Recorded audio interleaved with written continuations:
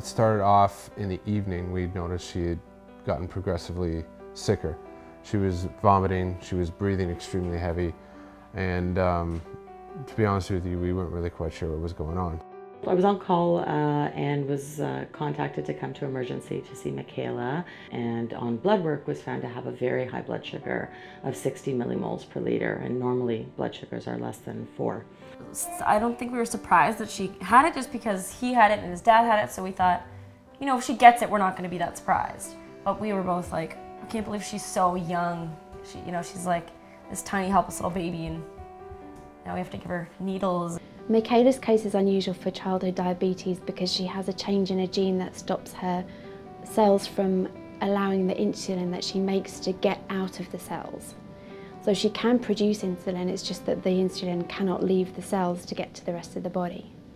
Whereas in most children with diabetes, they just can't produce insulin at all. But we know that we can target that receptor with a medication, and so when we gave Michaela the medication, that meant that the glucose could come into the cell, the receptor would fire normally, and then the insulin could get back into her bloodstream again.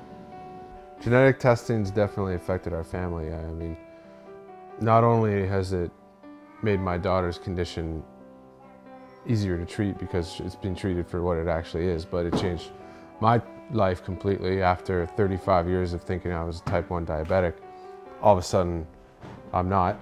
So here we have 3 generations within a family who are now insulin free, and that represents like over 60 years of insulin therapy altogether.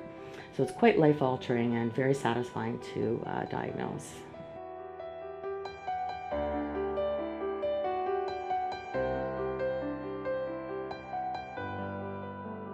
"65 years ago, SickKids established the first clinical genetic service in Canada. During the era of gene discovery, SickKids led the way by identifying the genes for Duchenne's muscular dystrophy and cystic fibrosis. The vision of the Centre for Genetic Medicine is to bring SickKids clinicians, patients, and families together with our scientists, where treatment and evaluation is going to be personalized to the individual needs and genetic background of the child.